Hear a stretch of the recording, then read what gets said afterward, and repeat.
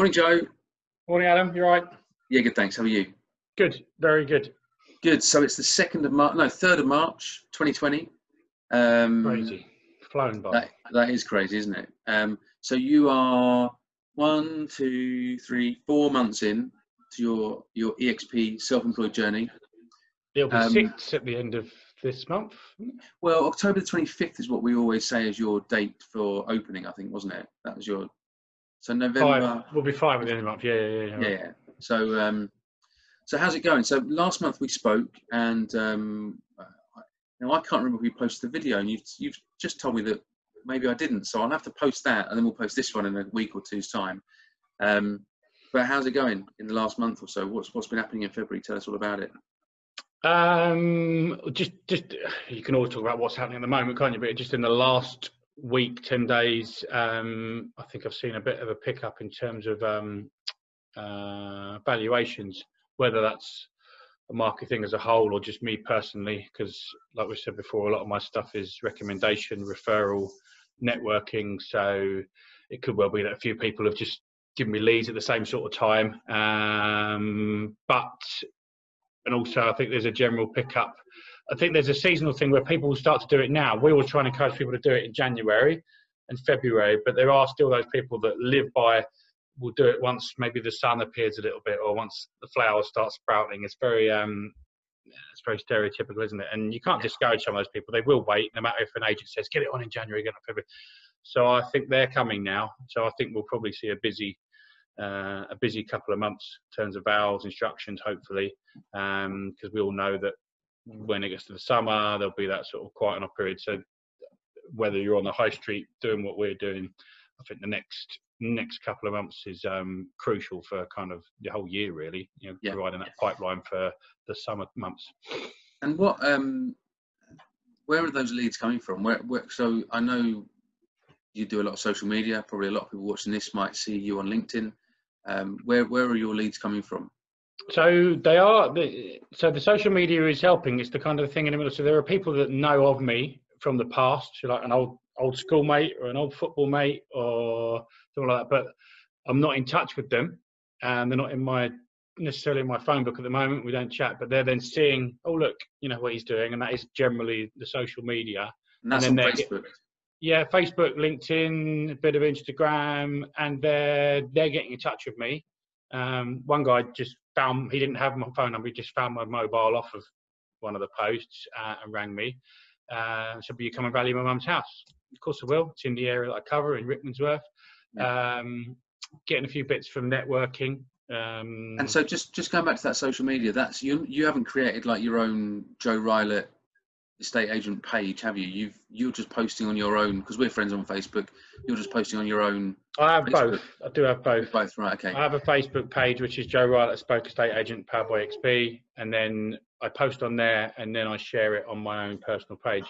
Okay. But funny enough, the personal page obviously grabs those people more. That's what I was going to. That's really what I was getting at is, so I didn't realise you had to pay. Well, I probably did realise you had a page on Facebook. But do you think your personal posts probably get you in front of the friend from the football team, the friend from down the pub, the friend that you sold a house for, 5 years ago, who you hit it off with and decided to become friends on Facebook? They're coming from your personal page. Yeah, I think so. I think for some reason, I think the way they're set up, the algorithms and they tend to hit them from my personal post rather than coming from my work one anyway. But there's about 660 odd followers of the work page, which I don't know if that's good. Mrs. got about 400 in a week setting up a cafe. She's like, I got more than you, and I was really trying to get it. You got to stop trying to get likes and followers. It's not all about that. Just let that happen naturally. If people want to, then that's fine. Don't force it. But also, LinkedIn, although it's kind of normally sort of business networking, like-minded people, there are actually sellers in there. If there was one valuation came from there, well, there was a link, it was a friend of a friend. So I've seen what you're doing. Can you come and have a look at mine? Just those scenarios. So long may that last. I've been doing it sort of 14, 15 years around this area. So there are a lot of people out there that know me.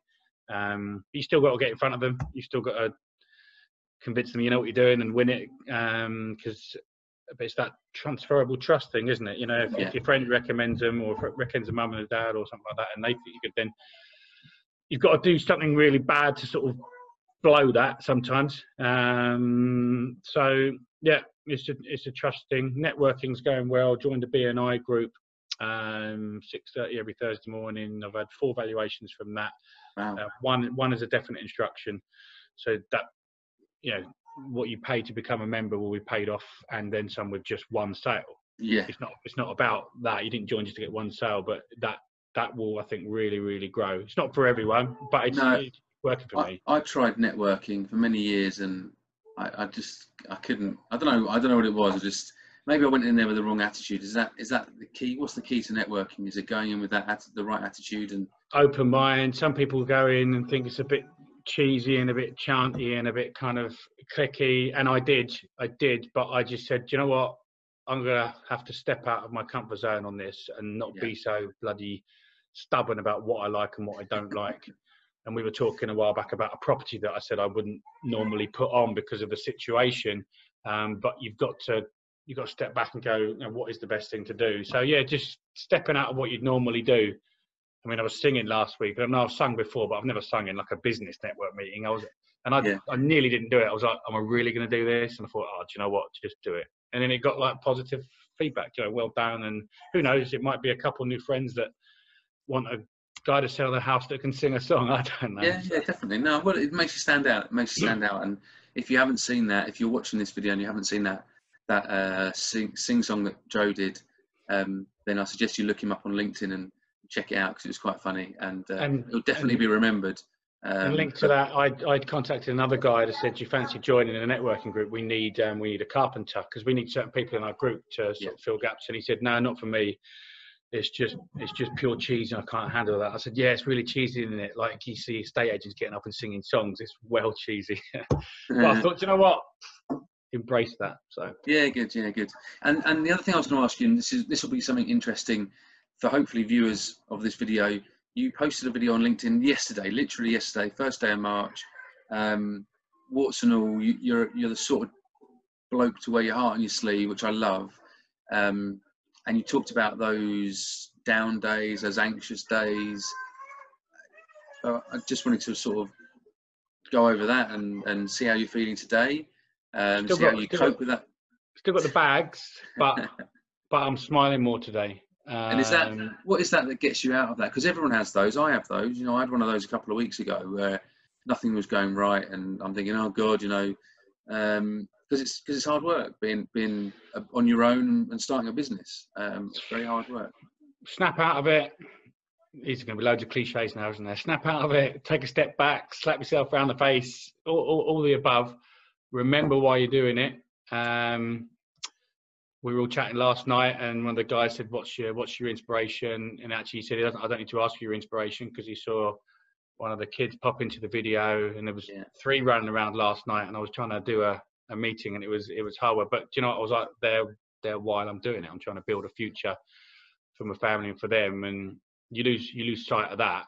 And you get wrapped up in the instructions, valuations, listings, what's in my diary today, and you go, oh, what if there's not a lot there or nothing's coming on? You get obsessed with that. You'll be like that every day. So yeah, I've learned some tools to kind of snap out of it. And talking's the best thing, whether it be on a video or to call my dad. Felt a lot happier after that. I spoke to my dad.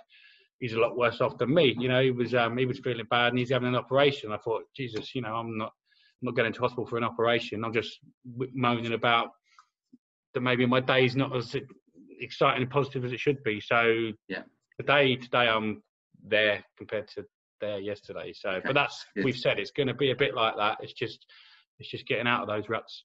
Yeah, I mean, I say to everyone, welcome to the roller coaster. You know, whenever they join, because there is some unbelievable highs, and you know, I've been doing business since 2005-06, and you know, some unbelievable highs, but some incredibly low lows. Yeah, I mean, I never want to revisit the lows again, but you do. My lowest of the lows, they were very difficult. But yeah, you know, you do get there, and you have to snap out of it. Talking to people, like you say, is the best thing to do, and whether that's friends, family, colleagues, or even yourself in the mirror. That's my go-to strategy. I don't think nobody knows what you're going through.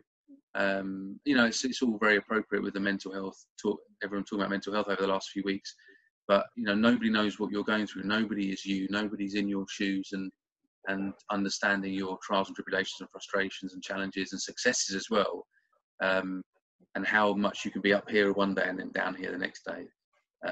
So I always find talking to myself in the mirror, because I'm the only one that knows me. So if I talk to myself in the mirror, it feels like I'm talking myself into being a bit more positive and looking at, like you say, why you're doing it, what you want the end goal to be, and what you want to look back when you're towards the end of your life, or when you're retiring, about what you did achieve.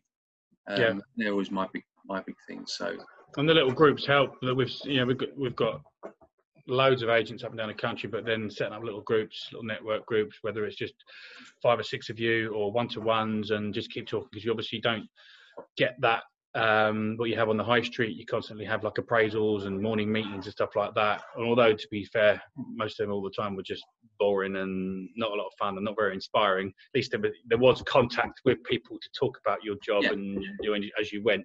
Now you do this, there isn't, and you can like you said, become a little bit isolated. So I think the network is massive for that. Network is massive for that. You know, that you know, if you go to 2 networking events every week, you start your day off by, you know, us estate agents are creatures that want to communicate and have relationships with people.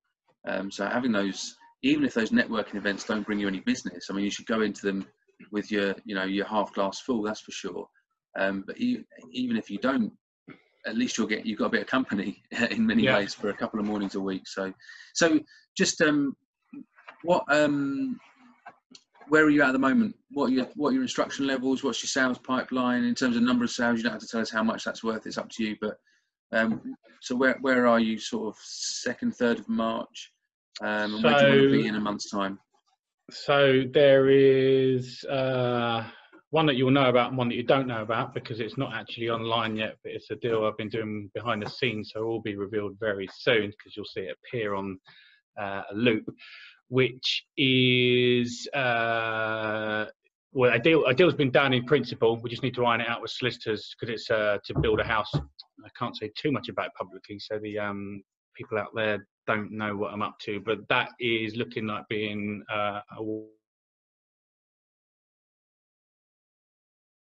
plus the other one I've got going through, which is 720. So there's sort of 21 grand pipeline. Okay. You should get paid on that today. Sorry, repeat that one. That you broke up a bit. So you got your 21 grand pipeline, and there was obviously one should be being paid maybe today. The bank they're completed on Friday or tomorrow. Check the bank account after this. I'll only be chasing by Wednesday maybe. And then 1, 2, 3. 3 other things on. We've tactically withdrawn something. It wasn't quite getting the interest, and we're going to go back out there with something, which was a piece of land as well. And we need to relook at that with the price of the developer. So 3 on. Another one should go under offer from some viewings I was doing just out in my area, actually, North Finchley, but it was for an old school chum. Did that. I did 2 rounds of viewings, so 10 on one Saturday, 6 on the Saturday just gone, so 16 people in total. We've got an acceptable offer for that from the 2nd round of viewings. We just need a freeholder to swap a garden for share of freehold, which we've been told is a deal, because that's what the buyer wants. So, but the numbers are agreed. So that should be a deal in North Finchley. Who'd have thought I'd have sold a property in North Finchley? Sitting in my Watford or Rickmansworth office in the past. Hopefully another one coming on that I valued yesterday. And then I've got 3 valuations this week we were discussing. So that's, that keeps me going this week. All spread out is nice. We've got one yesterday, one Wednesday, one Friday. It gives me time to prep for them properly. And because I've got my own time, I can drive around, check them from the outside, do loads of research. It's not rushed, like, you're trying to do 10 valuations in a week on the high street and you just sort of bang, bang, bang, go from one to the other. That's what's great about it as well. Can go in really, really prepared for these things as well. So So in the space of 4 months, you've banked a bit of money. You've got a 21 grand pipeline. You've got 4 or 5 instructions kicking around with another 3 valuations to come this week, and then coming into the busiest period of the year from a standing start 4 months ago. That's where you're at roughly. Yeah, and there's 3 or 4 that are there, which I've been told I'm having, and they're people that are just, I'm painting this, or I need to get this sorted, I need to get that sorted. So they're not signed, but they are decent verbals, and I just need to, I'm like, so like, you're going to put it on this week. I know they're coming, but they will be over the next. Yeah. And it'll probably be what we said now. Once a bit of sunshine, they'll be on the phone. Oh, I painted the bedroom. We're ready now. There's a few of them just sitting there waiting at the moment. So yeah, good. So all in all, good. I think March will be a good month by the sounds of things. The sun's out here at the moment, although it doesn't look so like it in my office. It's a bit dingy.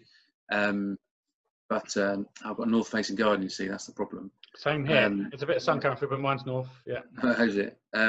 So yeah, no, look, it's going to be. I'm confident it's going to be a good month. I know we are. Also, I've been doing some training in the virtual world, which agents are attending, joining agents that want refreshers. We did one on lead generation yesterday for an hour. Just talked about all the different places to lead gen. We talked today about. We talked about today. It was only just before this call, so I can't even remember. Direct mail, and how to deal with the inquiries, how quickly you should deal with the inquiries, how you talk to the person who's making the inquiry. So we've got lots of training going on from myself and other agents within the network, which hopefully will help us to see a few more agents doing a bit more business in this next busy period, because the next 3 months for me was always the busiest of the year, and it sets you up brilliantly for summer, and then obviously onto the slightly slower latter part of the year. But it's amazing how quickly all that comes around, and how you have to think about Q4 today, because what you do today affects your sales, which then affects your banking in Q3, which then you might have to see through to Q4 and even into early next year. So so forward thinking, all that's really important. So but I look at you, Joe, and I think I said this last time, you are the reason we do this, the reason we're doing this. Someone who's been in the high street for 10, 12 years, gasping to get out on his own, create his own future, with the right reasons, your family, etc. And I think if you look at it, if you take a step back and someone had said to you, you would have, after 4 months, you'd be at this position, I think you'd be pretty pleased with that. If someone had said that back at the start of October. I did that yesterday. After feeling a bit down, I did actually just go, hold on a minute, blimey, could have all ended in misery after 2 weeks, and thought, oh my God, I can't do this, and nothing's happening. But we're talking about 5 months. And 5 months can turn into 8 months, 10 months, and I'm hoping it's going to turn into 5 years, 10 years. So yeah, definitely positive, very positive, with the odd little moment, but we've said that's going to happen. So good. You coming up to Leeds on the 26th of March? Involves alcohol, doesn't it? Yeah, probably. I'm hectic at the moment. As you imagine, three kids and a wife that started a new little venture as well. Washing piling up, toys all over the floor, me running in and out with this kind of sporadic sort of lifestyle. Got invited to Orlando the other day as well. I'm like, yeah, I'll get there eventually. Yeah, but I'm probably going to be a bit stuck here at the moment. I think hopefully by the end of the year. It's a business expense, Joe. It's a business expense. No, okay. Get that completion through on time. The £7,000 one. Then £1,000 on Orlando. Pretty stick it on expenses. Tempting. Yeah. Perfect. All right. Good All stuff. right. Yeah. I hope people that have watched this have found it useful. As I say, Joe is. He'll wear his heart on his sleeve. He'll tell you exactly what it's like. If you're thinking of, if you're looking at eXp, if you're looking at any of these models, you need to speak to everybody and find out what each different model offers. Joe is the man on the front line, so he's the one to speak to. Not me. I'm not the one taking the risk. Joe is. We don't buy it. We're real people. We are actually doing this. We're not just sitting in rooms having videos like this is all. And 2 people plucked up the courage to speak to me last week, just through seeing what was going on LinkedIn, and they're going to run with it. And that was just a phone call about, does this actually work like this? And yes, it does. And can you do this? Yes, you can. Can I do that? Yes, you can. Yeah. And there's those people sitting there wondering, just, it sounds a bit cheesy, pick up the phone. Yeah. It does sound cheesy, but it's an opportunity that we would be, it would be remiss of us not to share it, is what, you know, I think. And so there's hundreds of me out there. There's hundreds of me out there, just plodding along. Yeah. Who want to do it. Yeah, exactly. Yeah, precisely. So yeah, get in touch with Joe. Thank you very much for watching, and we will see you soon. Cheers. See you.